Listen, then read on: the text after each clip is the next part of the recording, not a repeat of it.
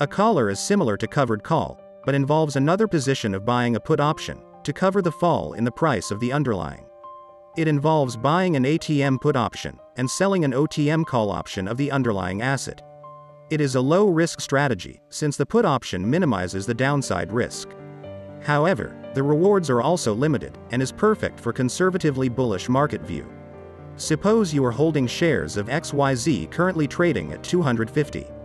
You can deploy a collar strategy by selling a call option of strike price 300, while at the same time, purchasing a 200 strike price put option. If the price rises to 300, you'll benefit from increase in value of your holdings, and you will lose net premiums. If the price falls to 200, you will lose value of your holdings, but will benefit from exercising the put option.